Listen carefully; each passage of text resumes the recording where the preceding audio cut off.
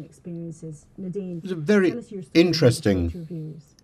Well, can I just here. say, first of all, This is Nadine Dorries, which is very passionate, and she's talking on Laura Quensberg about the death of her husband. But not everybody has a family, or who's next of kin is the family, or friends. For many people, the next of kin is the state, and that number in this country is a large number of people, and that concerns me.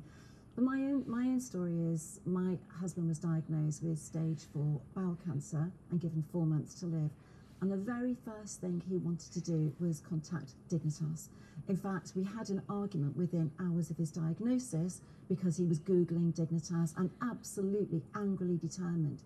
Because in his mind, he said, I don't want to have a painful death. I've only got 4 months. I've got to sort this now.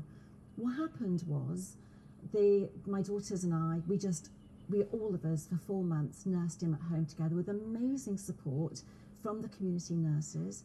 He ended up on a morphine syringe driver, and before he passed, quietly, without any pain, he said, this has been the best 4 months of my life because we had such a wonderful time. And you know, I know I've sometimes been very critical of Nadine Dorries, but this is such an emotional piece. It's such a personal piece, and what she's saying is, I think, very relevant to the debate, that people may feel they want to opt out for some sort of early death when they're given a diagnosis like bowel cancer. When I was diagnosed with bowel cancer, I was told I had either a stage 3 or a stage 4. In fact, it turned out to be operable, and I'm very grateful for that. And in fact, the cancer hadn't spread beyond the colon, and I was incredibly lucky. But I certainly thought that my time had come. And what I find so touching about this story is how Nadine's voice sort of almost breaks with the emotion when she's recounting the moment that her husband died and how he died peacefully, surrounded by people who loved him. But she started off by saying that many people, not everybody, has a family, so the state can make these decisions about what happens at the end of life. And she says how her husband, before he died, said these were the best 4 months of my life. You know, he's very grateful. And Nadine and her daughters worked very hard, I'm sure, to nurse him during his final moments. Let's hear how she finishes. There was lots of laughter and lots of good times. And he completely changed his mind when he came to the point of dying about having ever wanted to have gone to, as was he couldn't. You have to sign up for Dignitas a long time before. But he was absolutely determined. If somebody given him the option and those first days and said to him, yes, you can do this, I think he would have done it. It was only by the fact that he realised by a gentle persuasion and by a lot of love surrounding him that there is another way, and he went so peacefully that, you know, we are forever grateful that he changed his mind on that. Jonathan, your brother. Isn't that an extraordinary story? And I know, as I say, I know people think that I have this obsession with Nadine Dorries. I think I've read all her books, by the way. I read all her books while I was recovering from my own cancer operation. I read all of them.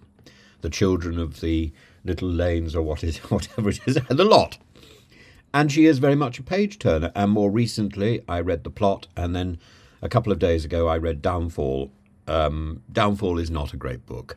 But, you know, the fact that I criticize somebody doesn't mean that I actually dislike them. I really don't. I dislike many of the things that Nadine Dorries stands for, and I dislike the fact that when she had an opportunity to do something good in government, she didn't. And in fact, she did a certain amount of harm. I ridicule the fact that her devotion to Boris Johnson, I think with good reason. But I salute what she did for her husband here, and I salute her strength in telling this story on television, on live television, in real time. And I think it's a very It's a very important story contributing to the debate. People make a decision and then they regret it if there's time. So the fact that you think, I just don't want to, it's Robin Williams said that suicide was a decision that you make hastily and then you regret as it's happening. It's I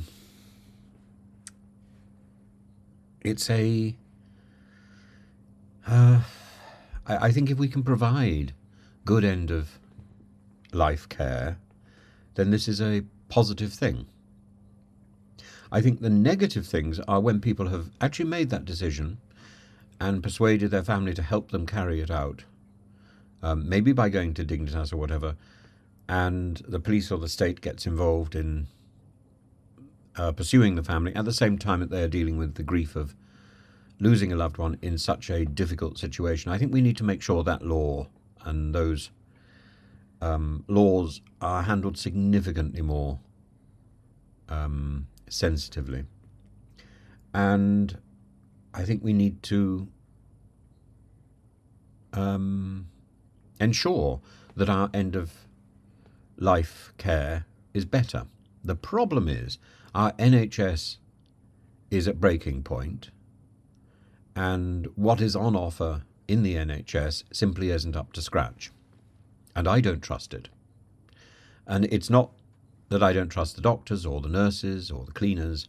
I don't trust the bureaucrats. The paperwork that I have had from the NHS has been confusing and contradictory. I asked for copies of my paperwork not so long ago from my GP, and what I got was completely different paperwork, which in fact suggested I had a T1. I've now found the original paperwork. I've managed to clean it of the blood, and I can confirm that the paperwork is...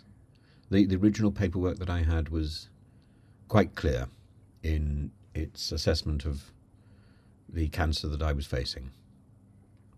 And I find it shocking that the bureaucrats can spend so much time changing information. Why? Are they assuming that I'm going to be litigious or that I'm going to find fault with their... Are they assuming that simply because I survived, I'm going to get angry with them? I survived. I'm very grateful. And, when you go through those diagnoses, it's very harrowing. And one must be very grateful for a supportive family and supportive friends. I am.